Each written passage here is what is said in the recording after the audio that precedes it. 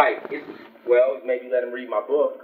But that's what I'm saying. It's like, it's like an aid. If he admires somebody, like a lot of kids will come to me all the time, man, I want to be a rapper, right? My daughter, for one, she wants to be in show business. I said, why don't you be an entertainment lawyer? And sing. And then she was like, Daddy, I said, I dropped the contract on her. I said, read that. I want you, can you understand? Now, if you don't read that, and then I showed her how much I paid my lawyers every year. I said, that could be your money.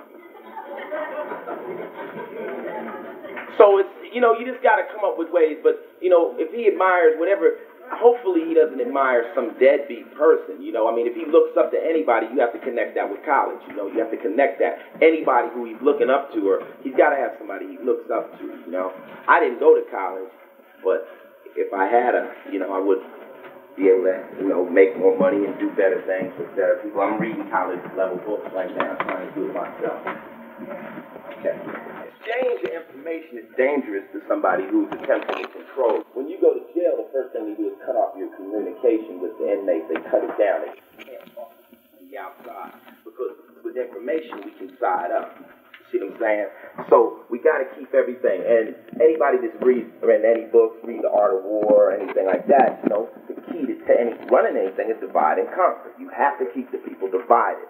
You cannot let them pile up. Now with rap, we're coming in saying, well, with my rap, I can't speak on all rap, but with my rap, it's saying, if we slow down and take a look, we all got the same enemy, right? They don't want this connection. They can't have a connection. The biggest scary thing about the uprising was that there were white people involved in the uprising. That cannot be shown. I was out there. I come around the corner and ran into Queer Nation tearing shit on Sunset. Yo, get with us. So I'm rolling with Queer Nation, right? I swear to God. Me and 4 guys in a Range Rover. So I'm rolling with Queer Nation. They're wrecking shit. Knocking windows out. Telling the police to back the fuck up. And they stopped us down there by the who was we at? Who was with me? We were by the Guitar Center. And they was posse kind of deep. It was like 2,000 of them. And then it was funny because the cops came, and then the cops had us in a standoff. Then the photographers popped up, and my buddy was like, yo, Ice, you might not want to be in this picture leading Queer Nation. Then you have to explain that to the world. Ice, please come out the closet. I was like, look, I'm straight, but they was angry, and I was down with anybody who was ready to fight. You know what I'm saying? And we just had a ball, but the whole thing of it is that communication has to be shut down. You cannot learn that you don't hate me. You can't. I don't know how many people y'all ever met me or know me, but if you watch TV and you watch what they did to me on television, I was supposed to come in here and pull a gun on all y'all, right? And try to scare you or something. But that's like if you took Terminator and just showed one person a clip of that scene where Terminator kills the police and don't even tell him that's a movie. Just say, what do you think about this guy? He's terrible. You don't know me. You know what I'm saying? So we have to fight to talk to each other. We have to communicate. We have to find out. I got to know about being Jewish. I got to know what it is to be Italian. You got to know what it is to be black. I got to know what it is to be. We got to that's the only way, because basically this is a love affair with people. And what is a love affair but an understanding? We have to understand each other so we can understand. And last thing, free speech, First Amendment does not exist. Get that out of your fucking mind, all right? There is no free speech. As long as you need some type of machine or vehicle to take your message someplace, forget it. All right? If any TV is taping this, fuck shit, yeah, that shit just got bleeped. So I'm anti all these people who run around waving this free speech flag and are censoring themselves. Like MTV, we're against censorship. They censor the shit out of every video that comes on there. They, radio, newspapers, they can't write certain words. You're being censored. So why jump on somebody else? It's just a part of life. You're living in this country. You can't say anything you want. These particular books might be able to be read, but they can't be spoken on TV. and they can't be shown in their true sense in a movie because you got different rating systems, censors. So we are a censored, pretty much country and life, and just live with it. But we gotta fight it. We gotta fight it, and that's what I do. I push the threshold of censorship. I'm just like, I'm gonna say whatever I want and let the chips fall where they may. And what did that do? It got me taken off of my big label. I'm no longer connected with the conglomerate. I gotta do it myself. They might try to move on me again, and if I gotta sell my records out of my trunk, I'm already prepared to make the actual tapes myself. We're buying the big machines, and they're gonna make the tapes at our house, sell them at the swap meet. Because the underground is the only place where free speech is alive. That's it. Right here. Yeah. Okay, check this out. No, I'm going to build on that because this is not a new topic. Okay, check this out. Let me explain to you about my use of words first. Now, that was my girlfriend, and she was looking good, and a lot of people admire that picture. A lot of people know. I walk around and see, let me explain something to you real quick. Let me get into word usage and stuff real quick. First off, we'll get into the woman thing too. But first off, these words I use. I've yet to be able to find anybody who could define the word profanity to me. I've checked and I've asked and I've looked it up. If you look at profanity, it says blasphemy. If you look at blasphemy, it says irreverent. I challenge anybody in this room to tell me how the word shit is going to send me to hell. Let me continue. No, I'm going to talk about bitch. Okay, I'm going to tell you about the word bitch. In the black community, I grew up saying bitch, fuck, that kind of stuff, okay? My daddy used to tell me, man, I could send my dick across the street, bounce off them 4 parking meters and fuck that. My mama would look at him and say, shut up, nigga, you got a little dick. Okay?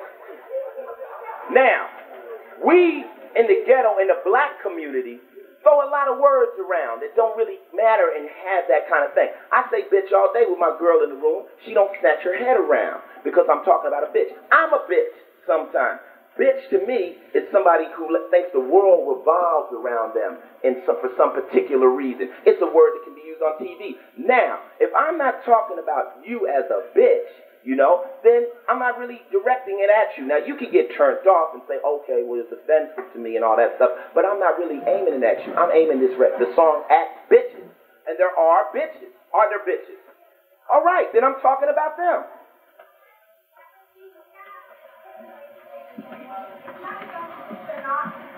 Now, the worst thing you can do is call a man a bitch.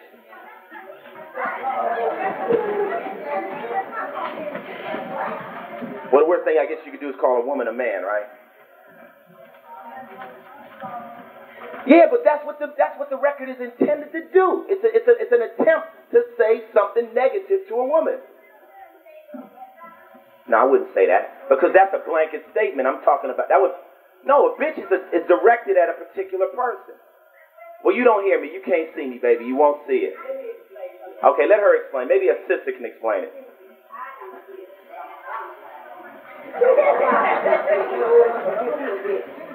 Page 197, you had walked the book. You explained to self-explanatory. You made the context. Positive context. If you can read, I am a bitch, a modified bitch. Okay, that's all I'm saying. See, and like I deal with sexism a lot, right? I deal with sexism in rap music a lot. I am not sexist, I'm sexual. I deal with the shit straight up and how it is. If I was sexist, I would think that you were below me, women don't deserve money, this type and all that old stupid shit. I believe that you're equal. Matter of fact, I think women are running the world. Okay, now, but I look at your ass and you look at my ass. Let's just get it out in the open. We want to fuck. That's how life is. We are human beings. Okay, now, so I say that. Now, I think there's more of a division, not between men and women, but different gray areas of feminism. You have the women who will wear the mini skirts, the women who won't. The women who look at Madonna as degrading the women that look at her as uplifting. The women who won't look in Playboy, the women that love to look in Playboy because they think they're beautiful women. That is the gray area in the fight that's going on right now. Men are pretty one-dimensional. Men want to fuck. No, I'm just telling you, and you should just thank me for that because I'm letting you know men want to fuck. Yeah, but we're just like that. That's what kind of men. And if a man doesn't want to have sex with a woman, he wants to have sex with a man. But that also is a sexual response. Men are very sexual creatures. We're just on this earth and seek and destroy. We aren't some old different shit. We're dogs. You know, and then women are like, no, you're not. I met this guy and he's sensitive. Maybe he's good. He's just good at it. He's good at it. But let me tell you, the bottom line, when I say the word bitch, I just use it to connect it with the real streets that I come from. If I had made the record 99 Problems and a Girl Ain't One, Marky Mark could have sung it and it would have went pop. I say bitch, it makes it street. That's all it is. It's just a word that's used in the hood. You want me to change the hood and change the way people say? People don't like the fact I use the word nigga. I love the word nigga because to me the nigga is the one that wouldn't cooperate. You had the house nigga and you had the real niggas. And I'm a real nigga. You dig what I'm saying? I'm never going to be what you want me to be, master. You dig? So I mean, yeah, nigga, whatever. It doesn't mean nothing to me. So I don't trip on the words. And if it offends you, I'm sorry, but it's not directed at you unless on that particular day you are being a bitch. Okay. Oh, definitely. We got a new girl, 15 years old, named Grip, and she's coming out. Her album is going to be called Tales from the Grip. And on her album, she's letting the brothers have it. And you know, it's like, I listen to Salt and Pepper, and I listen to Queen Latifah, and she's like, I ain't no bitch. You know what I mean? I can take it. Just you got groups, bitches with attitudes, hoes with problems. You know, it's like, to me, it's like verbal jousting, and it shouldn't be taken so to heart. If it bothers you, just turn the record off. You know, that's all. I never could understand why somebody would listen to a whole album and be offended. Turn it off. As soon as I don't like something on TV, I change the channel. You know? It's for certain people. Okay.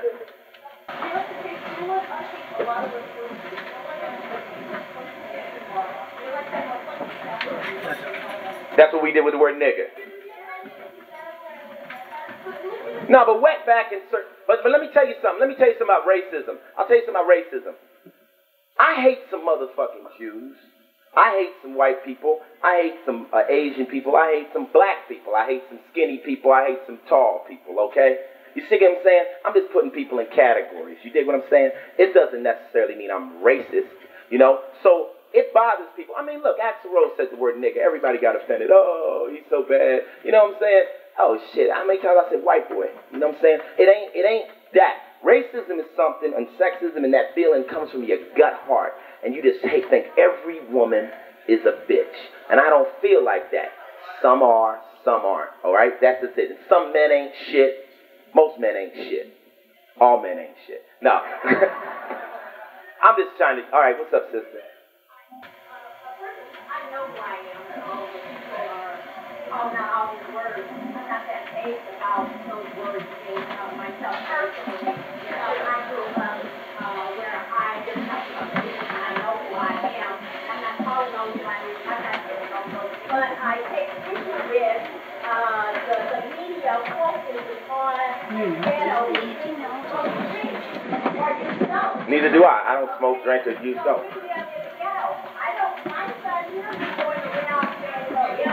Right.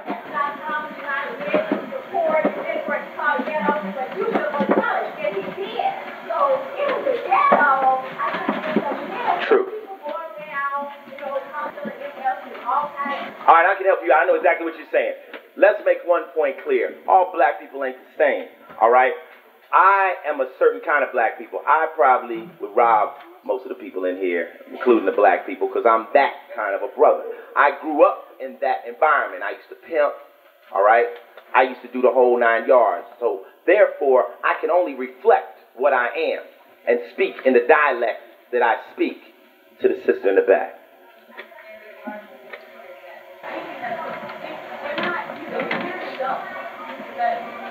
Right. Right. But what's happening is that as much as you can separate, because they're showing up in an environment where they're thinking that they're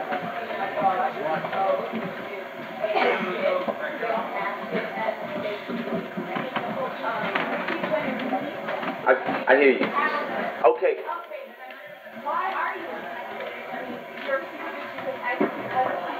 no, ma'am, I'm a well-educated bitch. There can be a dedicated bitch just a word. It is just a word. So what does that mean?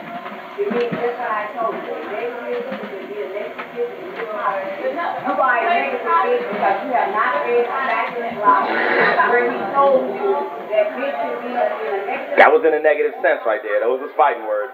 Okay, don't get nothing started here. Where is your book, ma'am? Where is your book? Ma'am, where is your book? Look in the back, and it has two definitions, negative and positive. You keep jumping on him about it. If you don't like this shit, don't read it, don't listen to it. Did you buy the book? Hell no, because you're a bitch. See, sometimes the words do kind of get in way, and it's. Let me explain to you. I'm gonna try to break it down one more time to make you understand. The bottom line. Okay, but I'm gonna deal with this part about the youth. Let me deal with the part about the youth, because that's not only just bitch, it's violence, it's everything about rap. Okay. In other words, are these violent records conditioning kids into saying certain words that they don't understand? And then, all right, now let me break it down. First off, the problem with rap isn't even that we say the words. The problem with rap is that it's huge. Okay, well, rap is just people saying bitch. But no, if every guy on the street said it, wouldn't be a problem. The problem is it's coming over the radio. And it's more programming, okay? But look, the question is, how do we determine who it affects and who it doesn't affect? People say that the violent records are going to make kids violent, but there's kids that go to school and live a perfect life that it doesn't affect. Certain people need guidance, and there's a sticker on these records that say parental guidance suggested. That's the stupidest sticker in the world, because parental guidance is always suggested.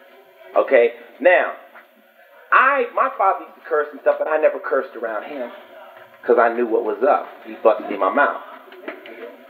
But me, myself, I am in an attempt, as far as rap is to stay as true to me, how I am. I use the word bitch. I just came back from San Diego and we was talking, man, and the girls was acting kind of funny. One thing I got to ask is, what has created this kind of war between men and women? Because men are uptight. There's a lot of feelings of mistreatment and stuff. Because I was at college the other day and I asked the people, I said, okay, let's try this with the black women. You take a black man, we want to see the anger. Why do we yell bitch so much, right? You take a black man, he becomes successful, right? Black sisters will say, well, you'll run off with a white girl. There are more black men in prevalent power positions with women who don't have nothing. We'll go get a girl out of the projects. No problem. My girl I'm with, she never dime. She's Hispanic, Latino, right? Okay, bust it. It doesn't matter. But when sisters and women get into power, it's hard for them to deal with poor men. Women look upscale. Not all women, but some. Men are angry about that. They're like, what's the day going to come with women who'll turn around and help the men? But you say, well, you're a man, or we're women. There's a lot of problems going on between men and women, and I just look at it as female and male jousting. We will always talk shit to each other. I will always say, sister, you ain't shit, and you'll say, nigga, you ain't shit, and this is part of it. And this woman ain't, she wouldn't, they say, what was the definition of bitch? The definition of bitch is a woman who fucks everybody but you. So, she's bitch. It's like, these are words we throw out in anger. That's all. The effect.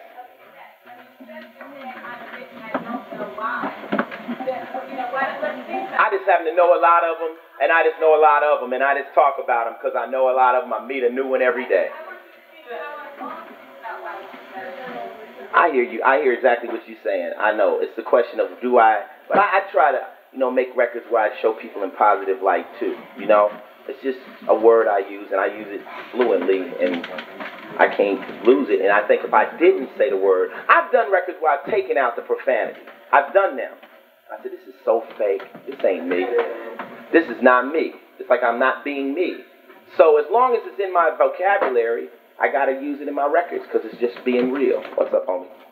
Oh, she just came to cause trouble. Y'all wrote a movie with bitches all in it. Somebody grab her and take her to the back and whip her. She done messed up. No, I'm sorry, boo. No, that's all right. No.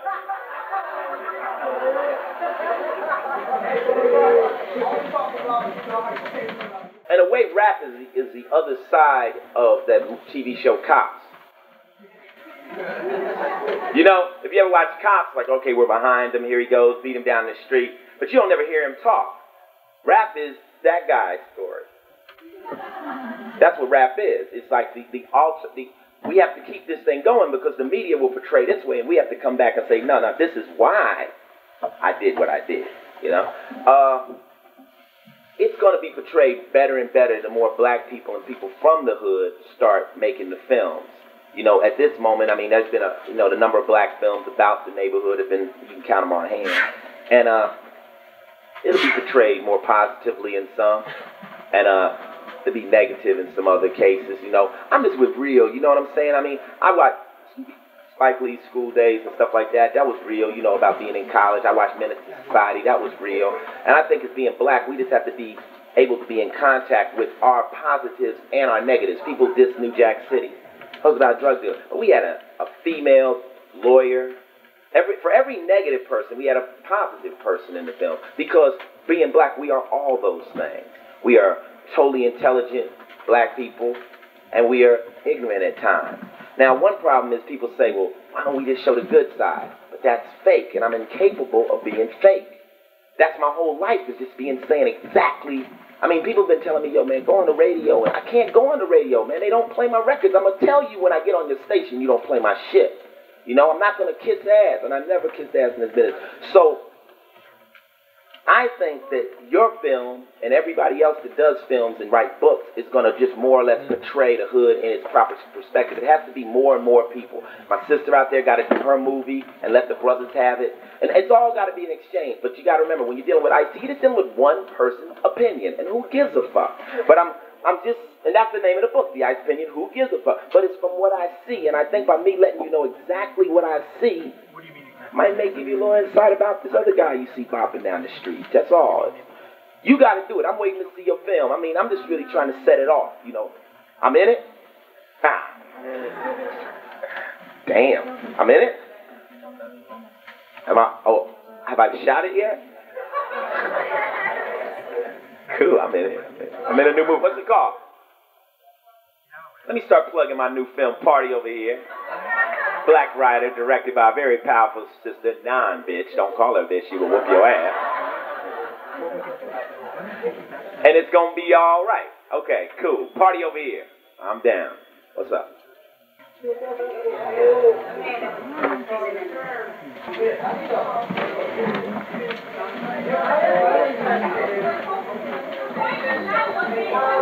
Leave her alone. Don't get her started.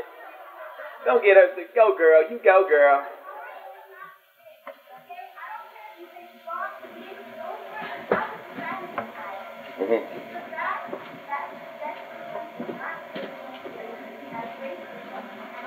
I hear you. But the attack came within the female circle, and that's where the war is. Believe me, I could put a gang of feminist women in a room, and y'all will fight till the night's over. It's a whole bunch of different divisions of sexism. Because I speak to more feminists probably than you ever have, because I tour the world. I've been in rooms with 2,000 feminists and spoke on the topic. I know probably more about being a woman than you might.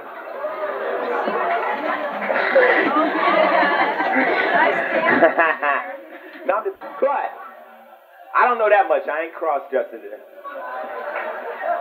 No, I hear what you're saying. But let me ask you a question. Do you like Madonna? No. Do you? All right. How many million women love Madonna? Are they all stupid, or do they have their own opinion? I rest my case. Huh?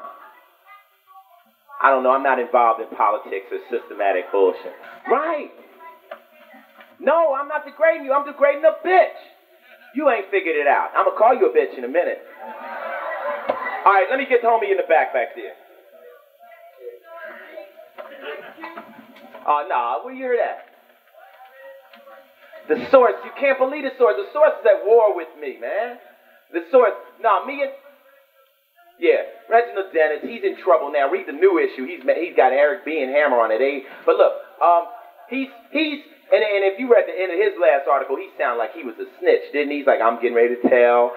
See, the thing about it is, when stuff happens, right, be me, Ice-T, I'm like in front of it, and I seen it coming. I said, this dude, you're not being down with hip-hop, man. You can't kick hip-hop. You're either down or you're not.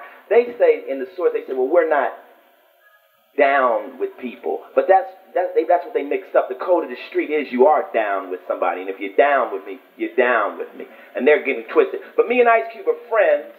And one of my best friends, and when he was younger, before he got his name, he had decided to name himself Ice Cube. And I thought it was the coolest shit in the world.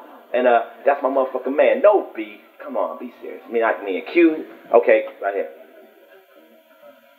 No, don't do it. Don't do it. Come on. Don't do it. Don't do it. You're going to go out like a bitch. Don't do it, please. Jesus Christ.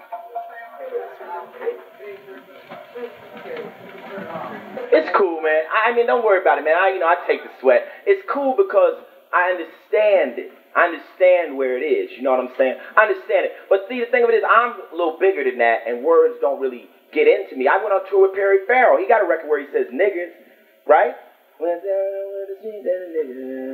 It's my best friend, you know what I mean? Yo, fuck it. He just said something. It's a word, you know. What's up? What new question? I had total control at Warner Brothers.